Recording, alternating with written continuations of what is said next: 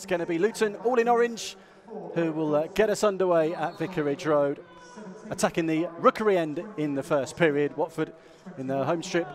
And that's a poor ball because he's giving it straight to Sarr. Sarr with Cleverley to his right. João Pedro to his left. Here's Tom Cleverley right on edge of the penalty area. Sarr's gone for the return. Here's Pedro. Pedro with the shot. Parried by the goalkeeper. And he makes the save before Sarr can get there. Goes back to Cabaselli on the edge of his own penalty area. He gives it away under pressure from Collins.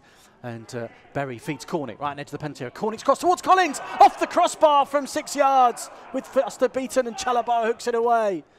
But good play from the midfield, and then a great ball across from Cornick, and you'd expect Collins to put that away.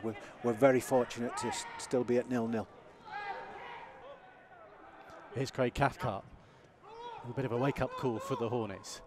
Sema does well, holds off Craney, and now runs towards the edge of the penalty area. Ken Sema going on the outside of Pearson, drives it across. João Pedro! João Pedro, what a time to score your first goal for Watford. Sema, with all the hard work, held off Craney, gone on the outside of Pearson. João Pedro, with the aid of a deflection, scores his first goal in English football on his 19th birthday. Ken Sema, the creator once again for Watford. And João Pedro has his birthday goal. Here's Sarr on the edge of the penalty area, trying to turn, feed Dele-Bashiru. Dele-Bashiru with the shot, and it's Sluga who fingertips wide for a Watford corner. Well, there's certainly no lack of confidence in this young Watford team. Some excellent play from Sarr to protect the ball. Slips it off there to Dele-Bashiru.